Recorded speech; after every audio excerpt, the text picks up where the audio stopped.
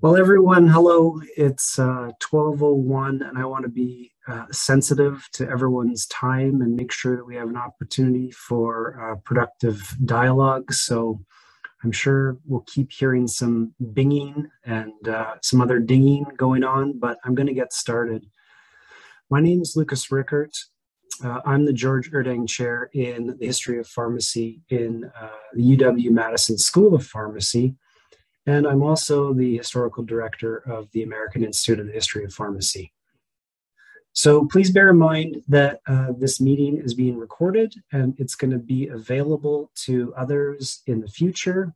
We would ask you politely to keep yourself muted and perhaps even keeping your video off during the presentation.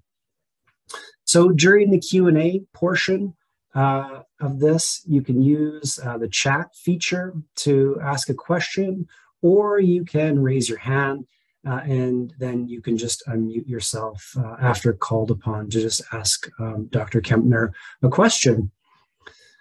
So this talk and others in our Psychedelic Speakers series would not be possible without the valuable support of partners.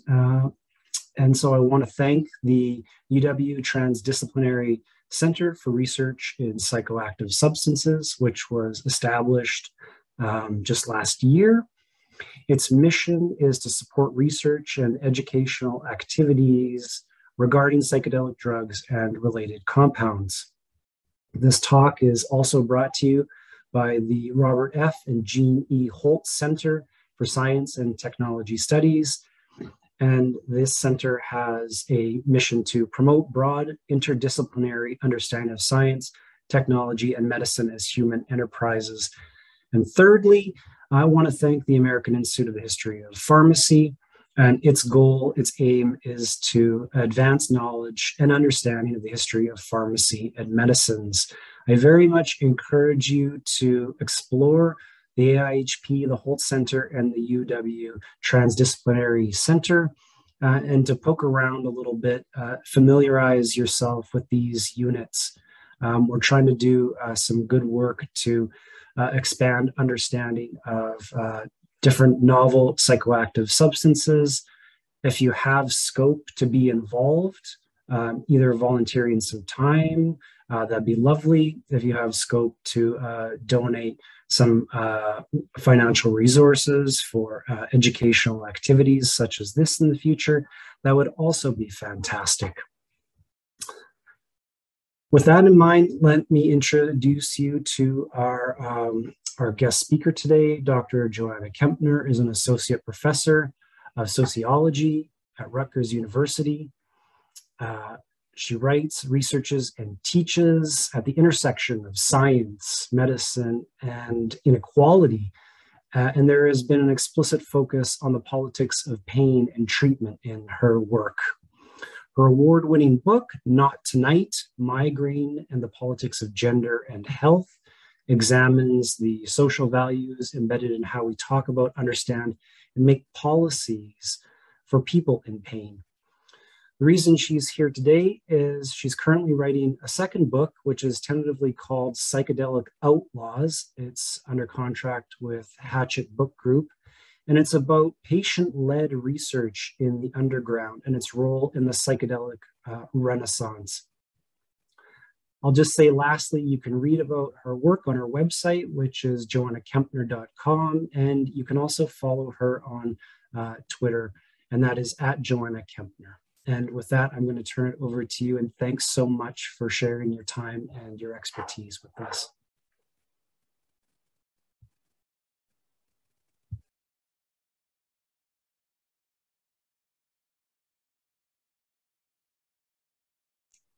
I'm of course I was always in the wrong control with Zoom, always in the wrong window. And now again, in the wrong window. Here we go. Because I haven't used Zoom long enough these last few years. It's always, I'll never be an expert, which is fine. Thank you guys so much for this invitation. I'm really excited to be here talking about this project. I'm also unreasonably nervous seeing who's here. There's some people I haven't seen for a long time, and also some people whose work I just truly admire. I am here talking about a paper called Standards Without Labs, Drug Development in the Psychedelic Underground. It's a piece of a larger project that I'm working on, have been working on for a long time. But this particular paper I've been working on with John Bailey. He was here today. Maybe he can just pop in and say hello. John is just about to finish his dissertation in sociology at Rutgers. And we've already written one paper about this. It's in Social Science and Medicine about collective self-experimentation. And he's been amazing helping me analyze all of this data. And so a lot of the analysis that you are going to hear today about standardization and standards comes straight from the brain of John. So he will be here for Q&A as well. And yeah, so I never, it's unusual for ethnographers to collaborate. So thanks, John. Of course, it's a pleasure. But I also want to say a few other things before I begin. As a science studies scholar, I resist Whiggish stories about individuals creating science. In this case, I'm clearly not the only person responsible for today's talk. This is a collaborative project all around. This is a project about people creating knowledge in a really collaborative way. And a number of the people who are created the psychedelic knowledge I'm about to talk to about are actually in the audience, I believe. So if I'm going to be talking about people who created psychedelic knowledge in the underground. And so if anybody is here who was part of that group and want to just jump on and say hi, that would be awesome. Who wants to actually say that they're here? I think there's some Clusterbusters here. I think Bob's here. Hello. I'm here. Thanks. Hi, Bob. Bob's in the talk. His picture's on the top. So Bob can answer questions too. Bob is the founder and executive director of Clusterbusters. So he'll be here and he can talk a lot about this process as well. So thank you. Okay, so I can get started. I'm going to start with one of the people I interviewed in this project. His name is, I'm calling him Paul. Paul is active in Clusterbusters, but he doesn't want to use his real name. He is a professional who works in the healthcare sector. So given the nature of the medicine he uses, that's why I use an alias. So he began in our interview by explaining what it means to have cluster headache. Cluster headache may not be a disease all of you are familiar with, and the term headache doesn't really provide sufficient weight to the problem that people with cluster headache are experiencing. This is an illustration. It's one of the most powerful paintings. You can actually see this painting being drawn on YouTube as a video, and if you're interested, you can find the video online. I recommend it. Let me just give you a quick description of cluster headache. So it's a rare disease, but it's not that rare. It's about as common as multiple sclerosis. And people who have cluster headache describe it as a pain of unimaginable intensity. It comes on very quickly. First, there's a pressure building on one side of the head, and then very, very quickly, it feels like a hot iron blade plunging deep into the eye. Then next, kind of like in sympathy, the offending side of the face droops, the eyelid swells, and the eye and the nose release a waterfall of tears and snot. The body responds with a restless urgency. People pace, they bang their head, they become very physically agitated. And the way it's been described to me is like when you bang your thumb in a car door and you just have to shake because it hurts so bad. And people are also often trying to knock themselves unconscious because the pain is so extraordinary. People who have been shot, have experienced gunshots, people who've experienced unanesthetized amputations, people who've experienced unmedicated labor, all say that a cluster headache attack is exponentially worse. And when you have a cluster attack, it lasts about 15 to 90 minutes, and then it stops, but you may have them up to 8 a day. They come in clusters. That's where the name comes from. And they can last for a few weeks to a few months. Those are the episodic cluster headaches, but then there are people who have chronic cluster headache and they do not go into a remission. People with cluster headache very often experience suicidal ideation within while having attacks, and then post PTSD for fear of having attack. Each attack is essentially an emergency, but there is very, very little research in this area. So Paul was not getting very good medical treatment. Many people with cluster headache don't get diagnosed. It takes about 5 years on average to get a diagnosis. And this was many years ago when he was experiencing this kind of lengthy time having cluster headache.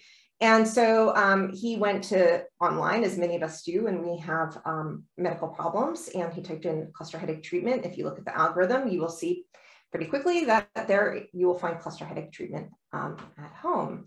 So when you find that, if your algorithm is good, you may come across something called the Clusterbuster method. Clusterbuster method is a psychedelic method developed underground. So he gave it a shot, and he talked to me a little bit about what this shot looked like. So Paul said he was scientifically minded, and he had never done psychedelics before. So he read a lot about this. He read a lot about the science behind it. He was really nervous, but he decided that he would follow this really carefully. So first, he had to get his own mushrooms. He knew from this protocol how to obtain his own spores, grow the right strain, and measure them and grind them up into pills. And once he took one little dose, and then he would wait until he see if he felt something. He would take a little bit more until he described knowing that he had eaten enough when psychedelic patterns swirled beneath his closed eyes. It was a feeling he said he was relieved to discover was, quote, damn pleasant. Sorry. When I asked him whether or not his experiment with mushrooms worked, he described psilocybin as a miracle, and he backed up his claim with a diary detailing his remarkable remission from cluster headaches. So this isn't actually his diary. I interviewed him on the phone, but this is a diary that somebody in a Clusterbusters meeting had showed me, and it was like a kind of detailed scale that they had developed. Now, Paul isn't far from the only person for whom this protocol found online has worked. And some of you may have read about how people with cluster headache are finding the psilocybin protocol effective. This protocol is in clinical trial. The clinical trial is wrapping up. The initial findings should be published soon. What I find really remarkable about this clinical trial is that the clinical trial, the investigator in the clinical trial used as her initial protocol, the protocol that she is testing now, was taken directly from Clusterbusters protocol. So Emanuel Schindler, who was running that trial, says, and this is from a Washington Post article, she's repeated the same thing to me, and she talks about this multiple times. She's very transparent about this. She says, Emanuel Schindler not only relied on Clusterbusters to recruit patients for her study, but also used key parts of their dosing protocol. After years of self-experiments, many group members believe they have shortened or busted their clusters with 3 sub-hallucinogenic amounts of mushrooms spaced 5 days apart. So she's using synthetic psilocybin on a similar schedule. And she says she expects to show that patients know a lot more about their condition and how to treat it than they're usually given credit for. So somehow this protocol designed underground, a standardized protocol, was good enough that Schindler was able to translate it, stick it into an FDA-approved clinical trial at Yale, which we will see results from soon, right? So what John Bailey and I wanted to know was, how did a group of citizen science create a standardized protocol for the treatment of cluster headache from fungi, right? So this is a fungus that they grew in their homes. And how do they do it in record time? And just to preview the answer, they did, because they did this without a chemical. They didn't have a laboratory. They did it with embodied knowledge, and they did it because they had to. They didn't have a choice. So that's the answer that we'll come to in just a moment. I always find it so weird to just talk to everybody without seeing anybody. So just give me a minute, because I want to see if I can see you. Are you even there? I never know. Okay. All right. So just a little brief overview about standards in medical knowledge, and then I'll tell you a little bit more about how the Clusterbusters came about and where I'm getting all of this information about how they developed their protocol. And then I'll talk about how they developed, what was actually going on in the underground and what we found. Okay, so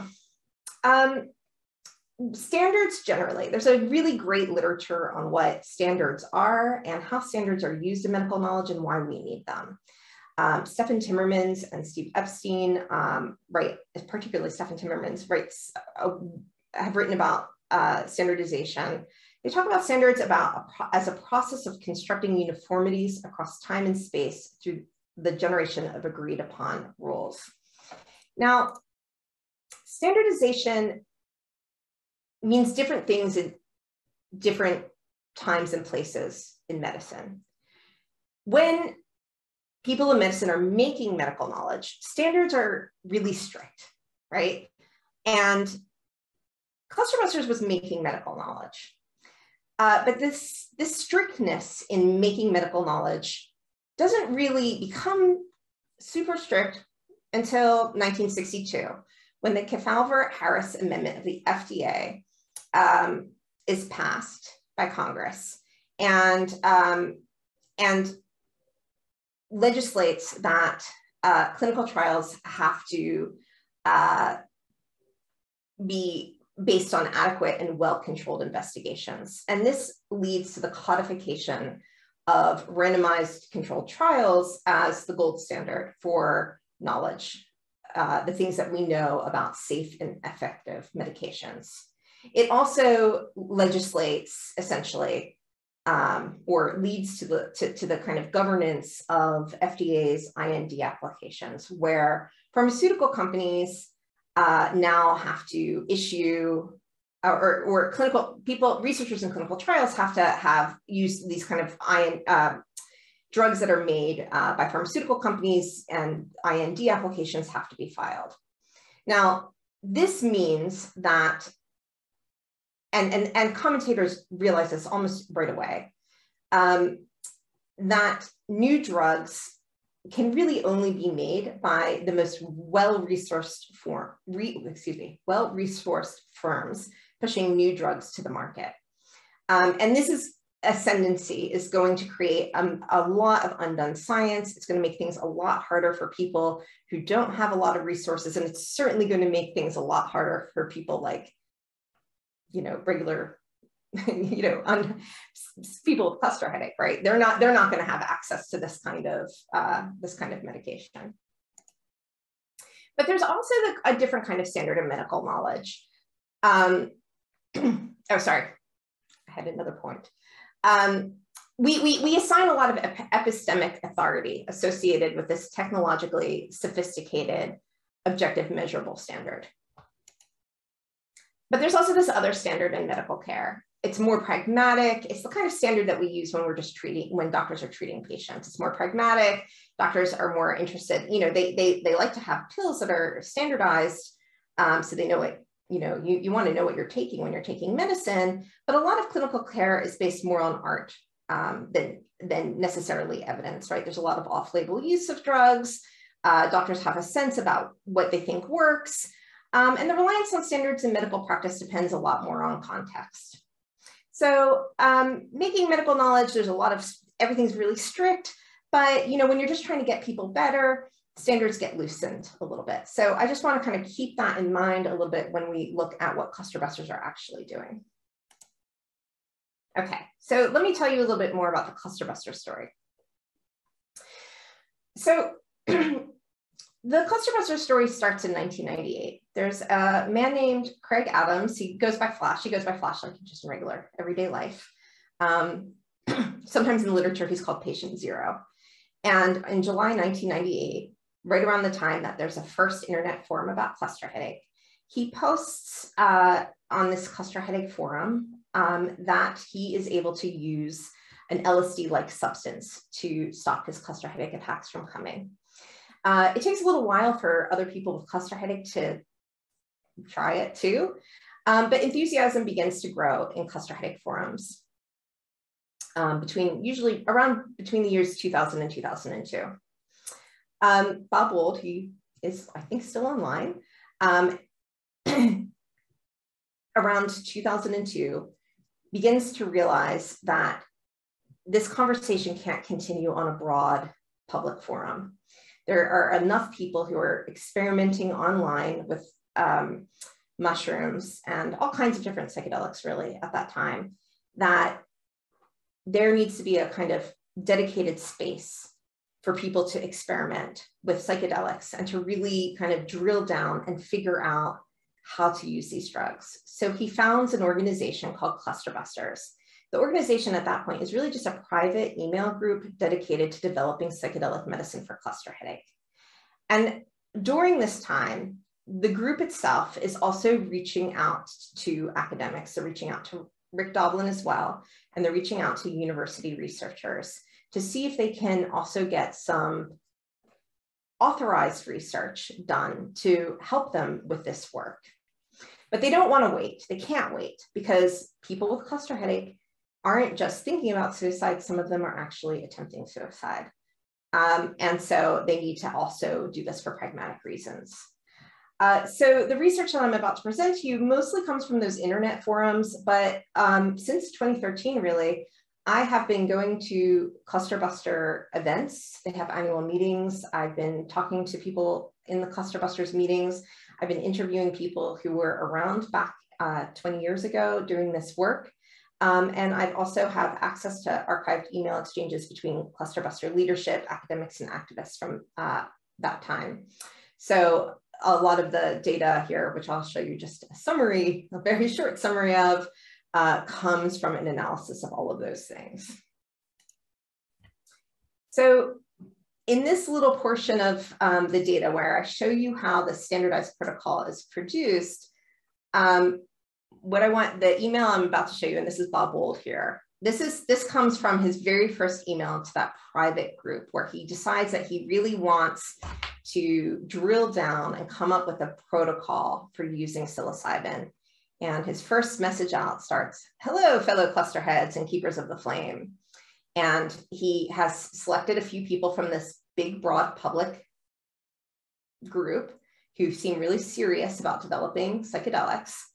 And they have a kind of back and forth. And one of the first emails, he says, "I think an important place to start is to get going on setting up an FAQ for the group in treatment."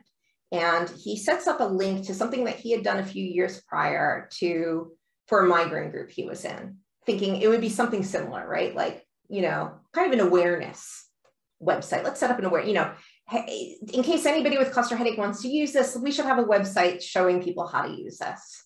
He called himself Pink based on Pink Floyd. I think he liked Pink Floyd before he did psychedelics. He can clarify that later. So almost immediately, somebody writes back with some questions for this FAQ. And I wanted to list these because I think that by doing so, you can see that in presenting an FAQ, what Bob Wold was doing was actually much, I think sometimes we get into projects not knowing how hard they are. And I think maybe he was doing that here. So the FAQ is actually a really, really difficult drug protocol. And you'll see that in the set of FAQs that are initially suggested. So somebody writes back and says, "Some of the questions I hear often: how do I obtain mushrooms? Will my meds interact with psilocybin? Do I need a detox from my meds for mushroom therapy? Will my mushroom therapy help chronic cluster sufferers as well as episodics? How much psilocybin do I need to take in order to treat my cluster headaches? How often will I need to dose?" And then this person follows up. Obviously, these questions are going to require some pretty in-depth responses. For a number of these questions, we are currently only able to give partial answers. We have to really think through our responses and write several drafts. So this person here suddenly also realizes These are actually questions they don't have answers to. This is more than just compiling information and creating awareness. They're going to actually have to produce knowledge. And only some of these problems can be controlled and developed with objective standards because they don't have a laboratory. Everything else, as I'm going to describe in my the last 10 minutes I have really, is going to depend on embodied standards. One of the biggest problems is they don't have psilocybin. They just don't. They don't even really have magic mushrooms. So they have to figure out how to get their medicine. They already know that they've already decided they can't just borrow it from people. Most of them aren't in college anymore. They don't know dealers. And most of them are afraid to forage because they're afraid that they don't know what they're going to get. They're worried they're going to collect the wrong thing. So they pretty quickly decide that cultivation is going to be their answer. Cultivation allows them some quality and safety control. Psilocybin spores can be purchased legally online in all but 2 states. The cultivating those spores into mushrooms is illegal. That means the consumer has some control over the species they buy and the strain of fungus that they buy. That means cultivation improves safety of drug supply, but variations in dosage remain. Now, these variations matter a lot. Mushrooms vary in size, shape, weight, and potency. So you can see, I would say, first of all, that 50% maybe of this conversation that happens in this group is just people trying to figure out how to grow these mushrooms. And then figuring out like what's in these mushrooms. So just one quote, I've noticed a potency variance from flush to flush, let alone batch to batch. So, people are confused about like, well, what is a mushroom? Is this contamination? Is a stem more potent than a cap? There's a lot going on here, just trying to figure out once you have the mushroom, how do you turn the mushroom into medicine? And it's really important for people to understand the potency of each of their doses. But the potency of each mushroom and each part of each mushroom varies. So this is just a quote illustrating what happens if you get your dose wrong. Now, keep in mind the people in this group are the people who have been taking these doses for a long time. They're pretty experienced with taking psychedelics at this point. So here's somebody saying, I took another 1.5 grams of cubensis today at 12:30. Wow, much stronger than the last time. At the peak, I had the sensation of my body being painlessly twisted apart like geometrical silly putty. I felt my skull fold out into origami-like configurations. So I started playing the flute. So not everybody who stumbles upon a website is going to be ready for their skull to turn into origami, right? And so people are going to, for a variety of reasons, going to want to know how much of their mushroom is going to be psilocybin and how their body may react to that. They have a couple of strategies for standardizing a dose. Remember, they don't have the chemical psilocybin, and they only have the things that really are in their kitchen or that they can obtain. So mechanical objectivity, these strategies that involve mechanical objectivity are limited. They can dry out their mushrooms till they're cracker dry. They can weigh them. They can make sure they're storing their mushrooms in a way that they don't lose potency. They can grind and mix up their mushrooms so that the caps and stems are all like mixed up together, and then divide things into half-gram capsules. That's one thing they do. But mostly what they do is they really engage in their body, into an embodied standard. And this they're taking from the broader psychedelic underground. And many of you, if you're familiar with psychedelics, you know that this is actually something that is used in randomized controlled trials as well. This idea of trip levels. So they have to gauge from a mushroom, which is not the drug, how much their body and how much they're actually getting of psilocybin. So they aim for something that they call the buzz of like a beer. And they talk about it as a trip level 1 or 2, somewhere between a trip level 1 or 2, and they talk about a beer buzz. And you can see in the protocol how they talk about this. Don't let levels 3, 4, and 5, which are the more intense psychedelic experiences, scare you. We aren't trying to get there. Consider the differences between going out and having a beer or 2 and deciding to have a case of beer to wash down a dozen shots of tequila. So that's how they kind of manage how much each dose is. There are lots of other kinds of things that might affect how much of a dose they get, how sensitive an individual is, but also how many medications they are on. Because if you have cluster headache, you're probably taking a lot of medications just to manage your disease. And many of those medications are actually ergot derivatives or serotonin agonists. So particularly back, we're talking 2002 to 2005 right now, a lot of the medications people would be on would be dihydroergotamine. This is a chemical that was actually synthesized by Albert Hofmann, the same person who originally synthesized LSD. Sumatriptan, that's a same intellectual tradition from LSD. But they're also taking things like prednisone, lithium, steroids, that's a double, sorry. They don't have all of the information that a scientist would have to figure out drug interactions. So in order to figure these things out, they have to kind of feel like, what is the psychedelic, am I having the psychedelic experience that I thought I might have? So here's just an example of what that sounds like. Dosed with 4 grams of tea. Now that should cause a high trip. I decided to lower the last 6-gram dose, which would really be a strong trip, and try a dark room alone with only music, which should also heighten the trip. I still cannot get past level 1. What I need is some suggestions on why I cannot get to a level 2 and what I can do about it. So in response, somebody says, all I can suggest is that maybe the fentanyl patch is still having some effect. I know little about fentanyl. It's not available here, but Mopar was on methadone when he first tried the shrooms and noticed a little effect from the shrooms then. So in absence of the kind of expertise and kind of knowledge that maybe an authorized or an expert scientist might have, they kind of just have to feel through some of what these drug interactions might be.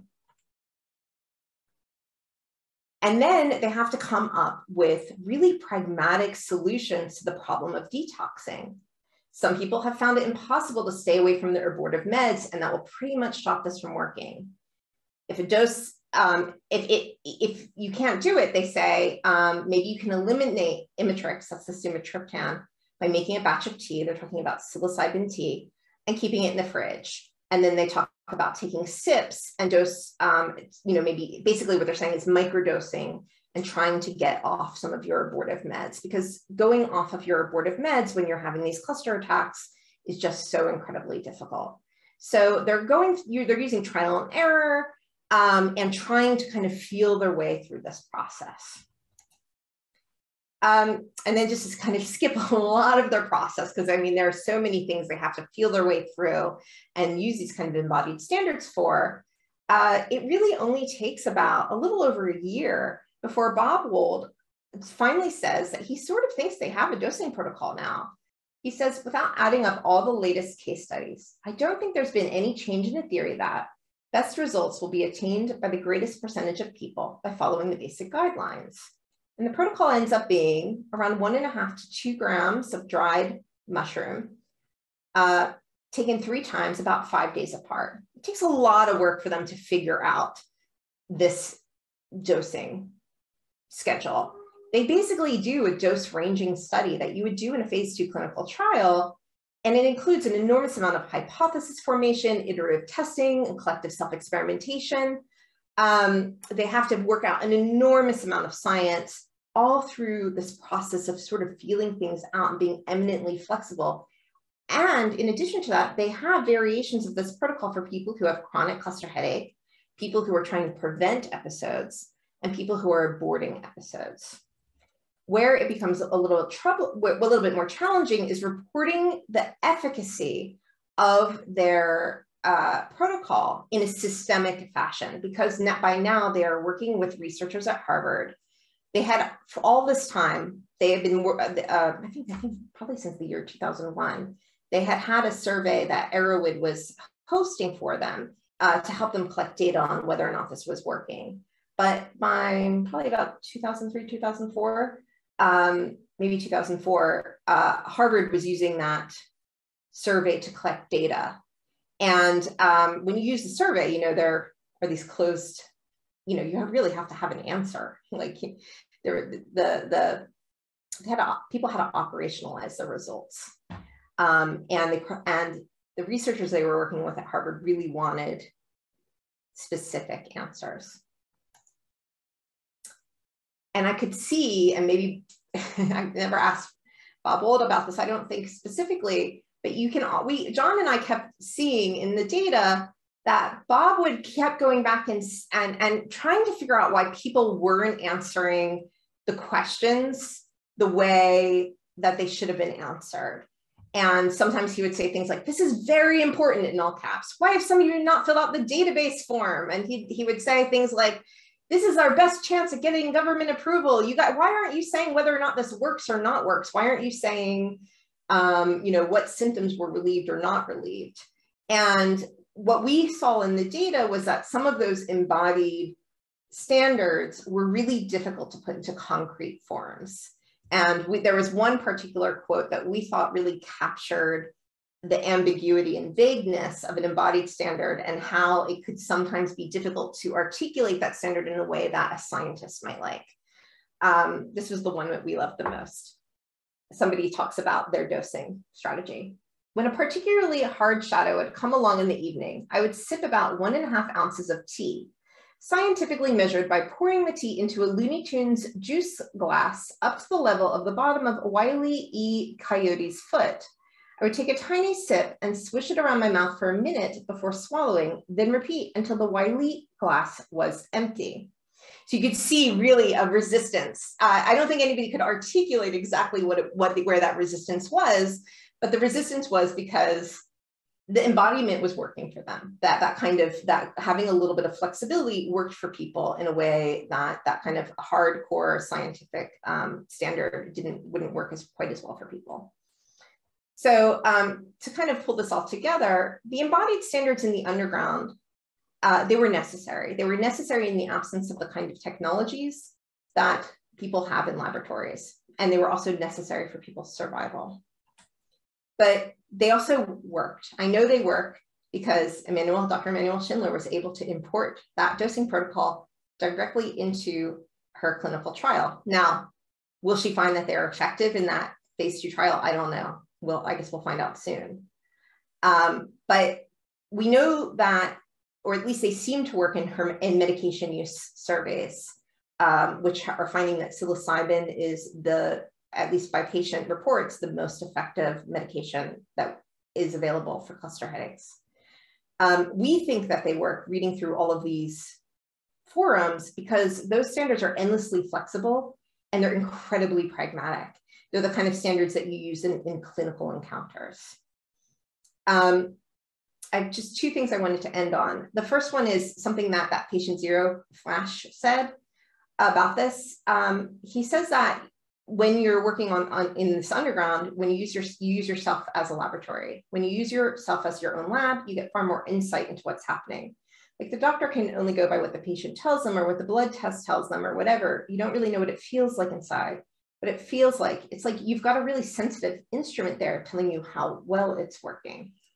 And then just one last thought. This comes from Dr. Andrew Sewell, who was one of those Harvard scientists who went to Yale, Dr. Schindler's mentor, talking about unauthorized research in cluster headache. And he just says, it was not a cadre of smart Ivy League doctors drawing chemical diagrams on chalkboards or the shamans.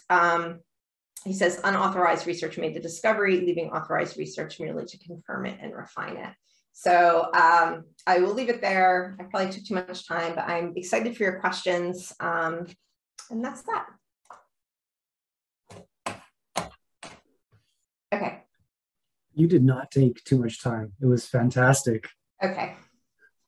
And the floor is totally open for people to ask some questions. If you don't want to unmute yourself and you want to pop a question in the chat, that is also fine too.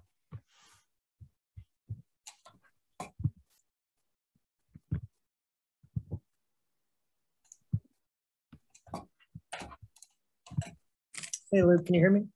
Yes, definitely. Please go ahead. This is Cody. Thank you so much for the talk. Wonder if you could comment on broadly the idea of kind of harmonizing data across these two collection approaches. Is that even something to consider? And if so, what do you think are useful strategies, given that we now, have ongoing data collection kind of on parallel tracks within the scientific establishment and continuing in the underground? That is a really good question. And I think it's a particularly good question given the regulatory concerns that are emerging around decriminalization of psilocybin and whether or not, given how people with pain are using psilocybin versus how people with mental health issues, a variety of mental health issues are using psilocybin. So there seem to be kind of two different tracks here, right? There's FDA working through this kind of, the normal regulatory system around how these drugs will be used. And then there's this kind of underground information, not just with cluster headache, but with all kinds of other underground uses. And I would love to see, I don't know that I have the answers, but I would love to see more work on how there could be regulatory oversight or how there can be oversight to help people use drugs like this in a really safe way without relying on expert authority in the way that we're super accustomed to. So, just to throw out random ideas, like, wouldn't it be great if those state governments could help people find this information? Clusterbusters does this really amazing job with mutual aid and helps people take these medications as safely as they can, but it's a small organization and people have to obtain their own drugs, their own medications on their own. Wouldn't it be amazing if we had a state that also tried to protect people and also tried to teach people, I tried to make sure people were ingesting safe drugs and tried to, but didn't have to always be monitored by like expert therapists, which is not going to be an accessible way for people in pain to take these drugs. I don't know if that answers your question, but I think that there is actually going to be, this is going to come to a head very soon in states where there's decrim policies. Yeah, I think it was too big a question to be answered, but I really appreciate the thoughts and the insight. And I agree. I think sooner rather than later, we're going to have to grapple.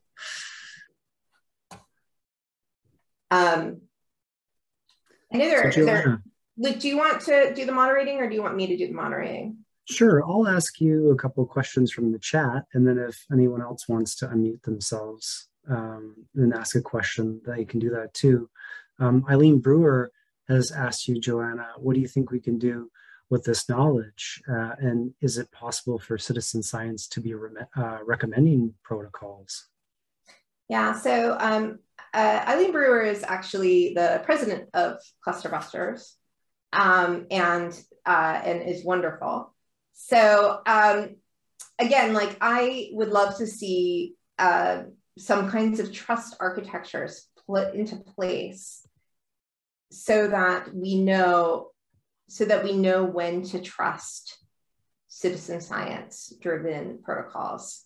I often think it's, over the last few years because I also do this research in other parts of my life around post-truth, we live in this post-truth era where experts are diminished. Mm-hmm. And people are laughing at knowledge produced online, you know, people who think they're experts online. Meanwhile, I'm deeply embedded in a group of patients who very clearly know more than their doctors. But we need some kind of way to sift through expertise that is different than the credentialing architecture that we have. The credentialing architecture we have is not good enough. There are many doctors who do not diagnose pain correctly for years while gaslighting their patients. And there are many patients who bring the correct medicine to their fellow citizens. So, you know, I mean, that's what professions were supposed to do. That's what professions are supposed to do, but they are not doing that for a lot of people and in quite systematic ways. So I wish I had the correct answer for that, but I do think that's a huge gap in a kind of policy relevant field that I'd like to see filled.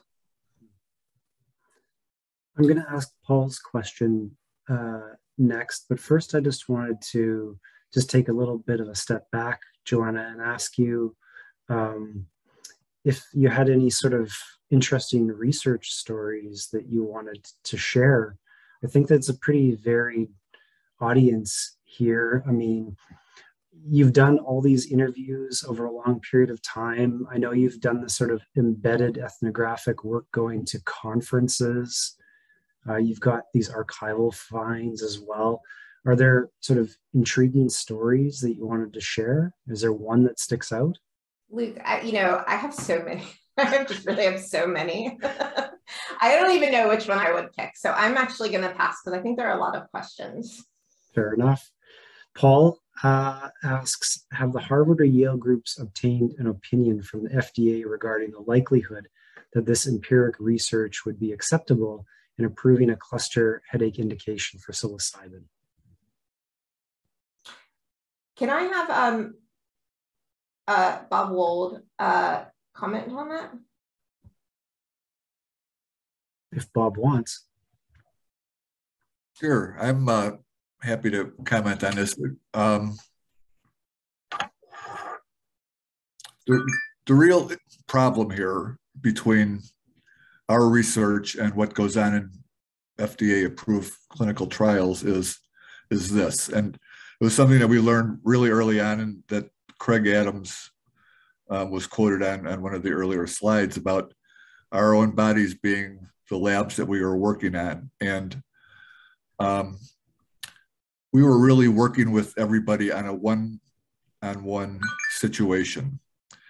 And what everybody was able to do, because they were reading their own reactions to whatever dose it was that they had taken, was if they were going to end up taking 3 doses to treat their cluster cycle, they would take the first dose and then they would either report back to us or they would know enough themselves whether or not they had to adjust the dose.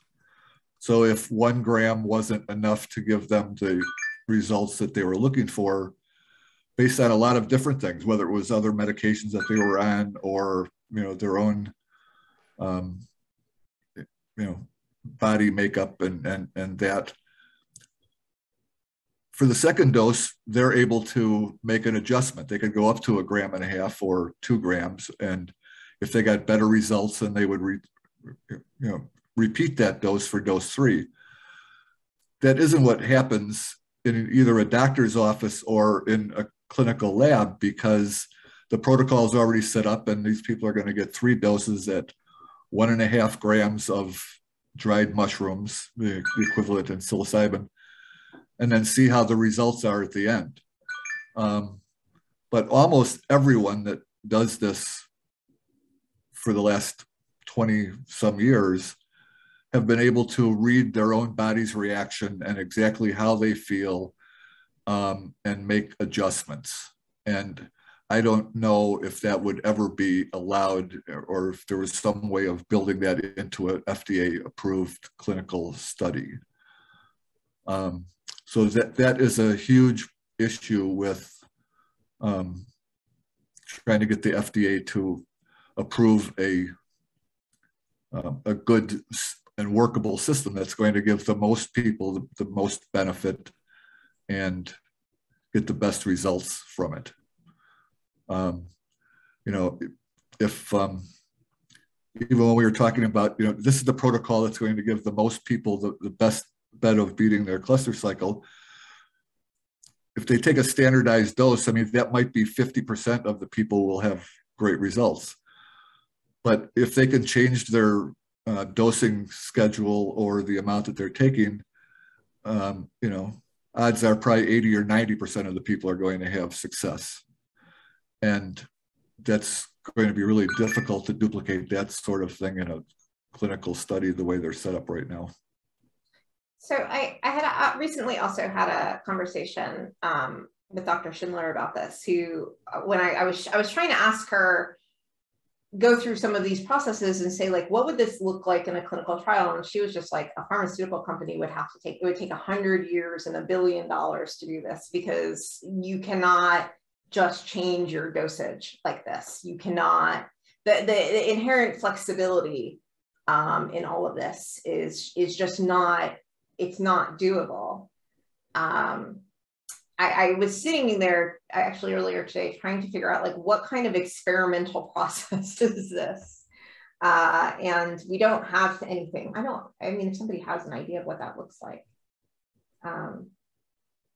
The thing that John and I had came up with in social science and medicine was a kind of self-experimentation, but collective, where everybody is doing N=1 in a kind of completely shared embodied situation, so that the knowledge is consistently building on each other. You know, so much of what we know about in medical knowledge is based on N=1 studies, but this is like ramped up and completely done all at once. But the FDA isn't gonna, that's not credible. There's no epistemic authority to that knowledge.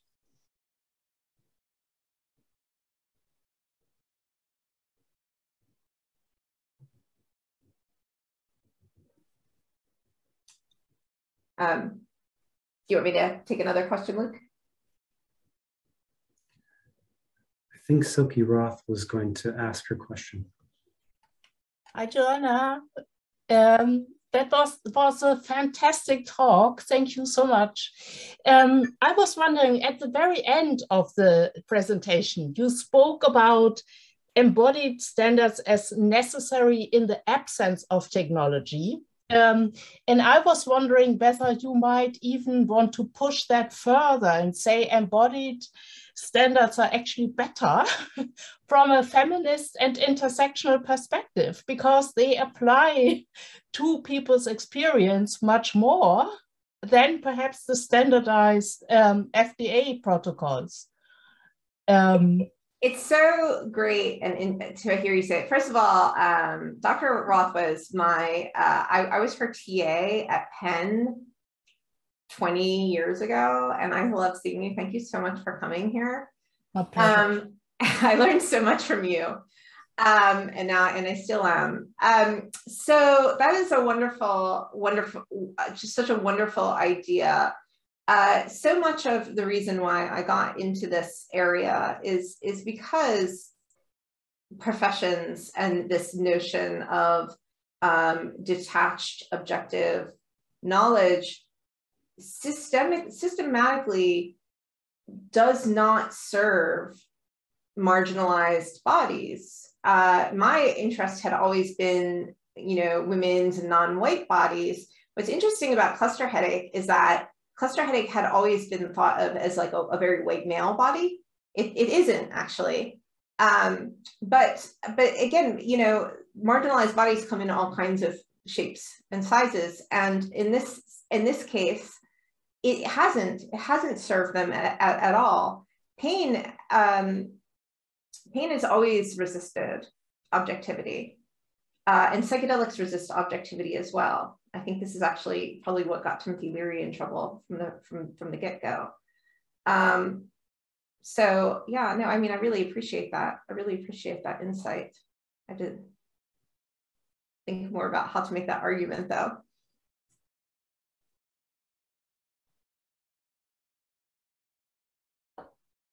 Great.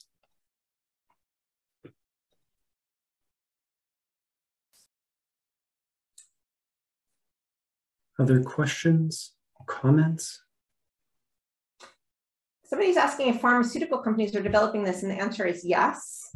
And one of the concerns I think that Porto Sofia shares as well is when who will ultimately who will ultimately gain access, like who gets credit for, who profits, and who gets access. We do need these drugs to be developed. That will cost a lot of money. And it is very, very exciting when people pay attention to pain in a serious way. It's very exciting when people pay attention to cluster headaches. So I don't want to diminish that at all. But yeah, there's an investor for this medication. And it'll be really exciting if it comes to market. And I hope when it does that everybody has access to it.